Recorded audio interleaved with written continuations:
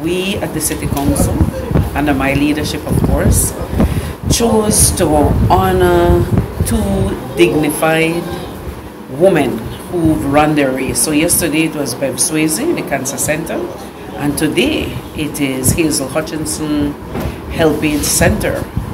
And these are women who they advocated for change.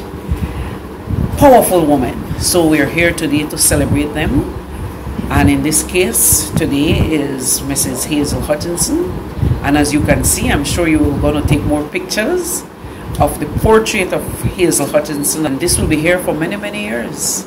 And that's the big day that we're celebrating today, this portrait of Hazel Hutchinson.